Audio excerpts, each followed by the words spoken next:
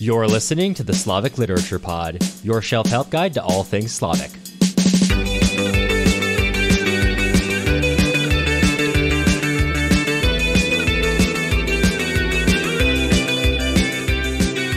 I'm Cameron Lolata. And I'm Matt Gerasimovich. And today we're covering Part 1, Chapter 40 of Vasily Grozman's Life and Fate. And hey, if you read Stalingrad, you probably didn't expect this to happen. We're continuing on talking about the camps, and this time we're coming back to talk about Abarchuk. Now, if you are just reading Life and Fate, you may not know who that is. That is the first husband of Lyudmila Shaposhnikova. They married, I think, in the 30s. Sometime, basically, Abarchuk was a political organizer.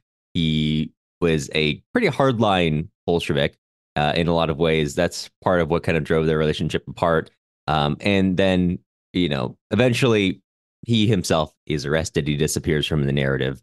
And he is the father of also now of Tolya, not knowing now that he's dead. You might have seen some references that Lyudmila thinking, I should contact Abarchuk to let him know his son has died. But yes, we have the reemergence of our narrative in a very interesting depiction of life in the Gulag. Is there anyone in particular that you would like to start? This was this is a long chapter. I would say it was probably one of the longest ones that we've had so far, and there was a lot going on that we're not going to have time to talk about all of it, but I think that you honed in on one of the things that is probably the most important to take away from this chapter, and that is the sort of relationship that the old hardliners have to the new system. It is something that they have tried not to change. It is a point of pride for them that they have not changed from how they used to kind of think about their country and their politics, and they're staying true to it, because if they don't, it is going to be an earth-shattering revelation to them. And despite the fact that they do this, they find themselves in a really detestable situation generally.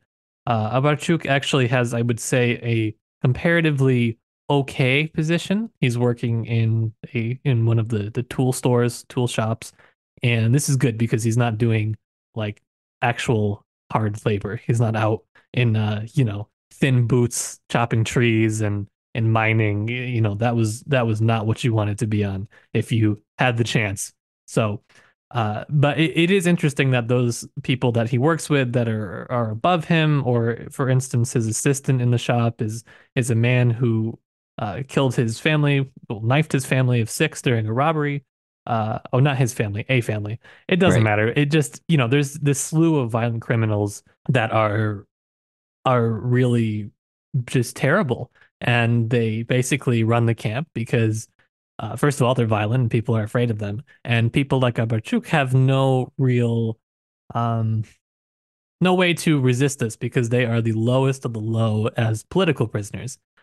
They usually were not appointed to, much of anything in the camp hierarchy. So that's a very difficult position to be in.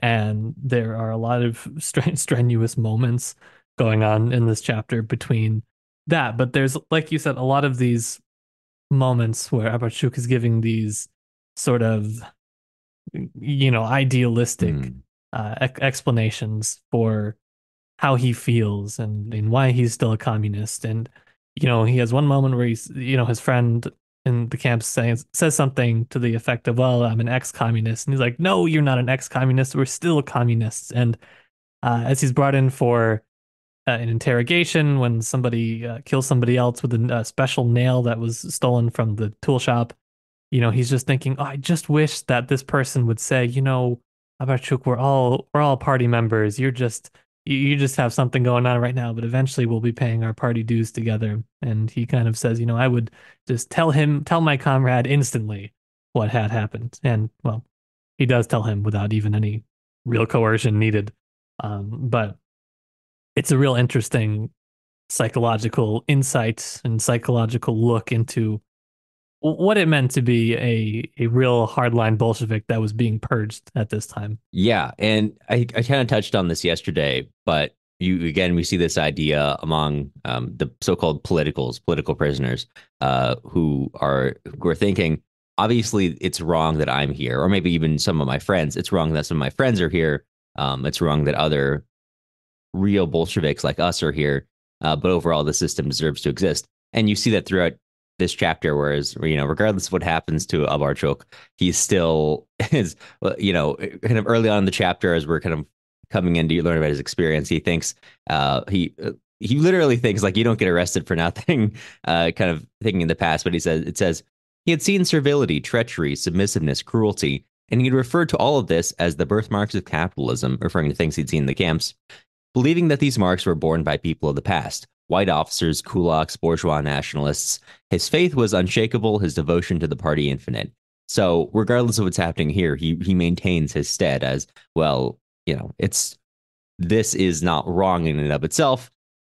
Eventually it will correct itself. But even as that's happening, in the very next moment, he's talking to a friend and he realizes more, Magar, arrived yesterday. More and more people like him are arriving in the camp. These so-called politicals. And, he's thinking maybe we should go to the front. And they're like, yeah, they don't let politicals up at the front. They on some level acknowledge that political prisoners are a special class, right? That's treated differently from everyone else. I mean, even towards the end, right, when Stalin dies and, a million prisoners are commuted, remember that political prisoners are not among them.